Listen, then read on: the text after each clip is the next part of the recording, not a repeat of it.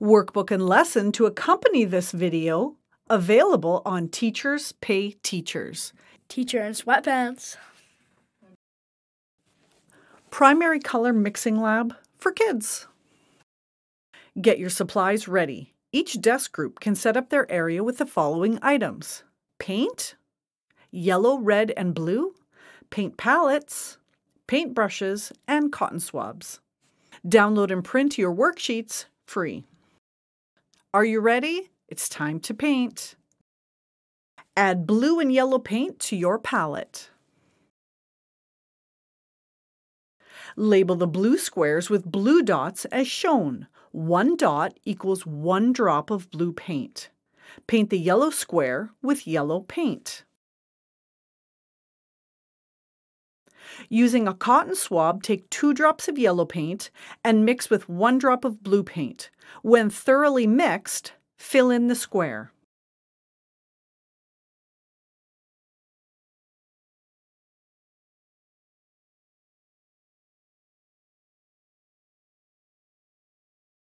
Using a cotton swab, take 2 drops of yellow paint and mix with 2 drops of blue paint. When thoroughly mixed, fill in the next square.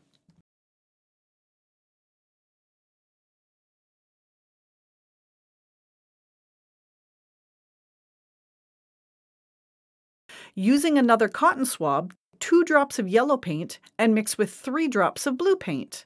Then thoroughly mix them together and fill in the next square.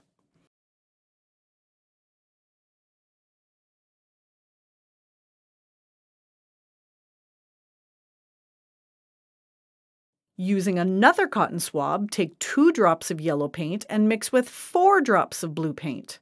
When thoroughly mixed, fill in the last square.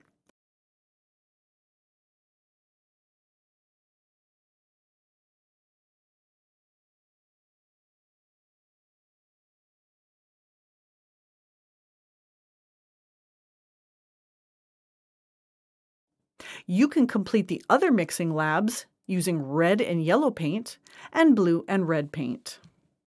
This painting lesson on Canadian folk artist Maud Lewis incorporates the color mixing lab. Check it out. This is a complete lesson on Canadian folk artist Maud Lewis from Nova Scotia.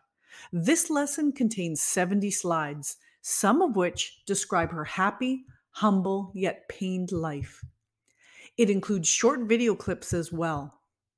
There are 5 worksheet activities, a fill in the blank, matching sheet, and a crossword puzzle. There's even a Kahoot.